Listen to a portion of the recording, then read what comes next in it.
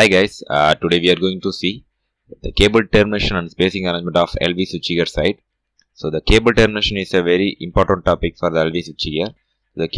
How do we terminate the cable and what are the things we need to consider for the cable termination. So those are all the things we are going to see in this video.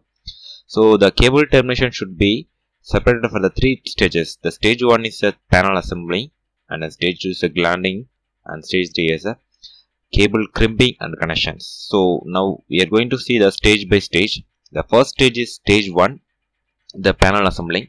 So panel assembling is a very important. So how do we assemble the panel? Based on the first thing, the incomer. The incomer should be the top or bottom. The cable incoming, so the main incomer is top or bottom, and then all the outgoings are top or bottom also we need to consider. And then cable termination spacing. The final stage of 1 is the cable termination.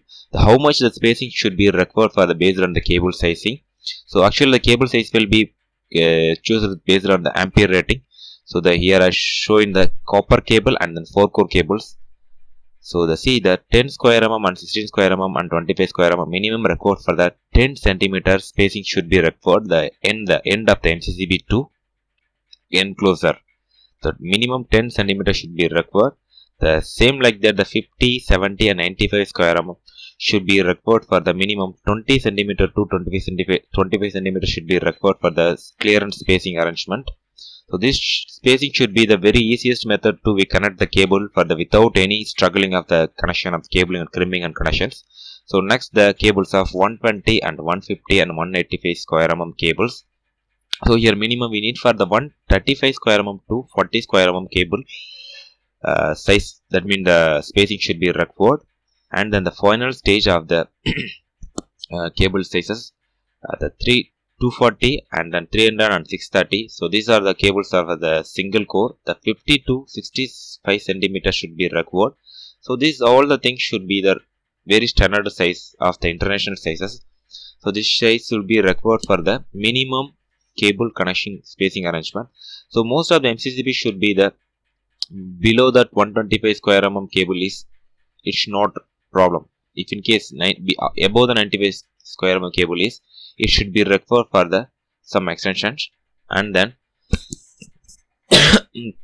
we need to use the hardware sizes of according the 150 is 10 square mm and then 12 square mm, 14 square mm, 16 square mm for the hardware size.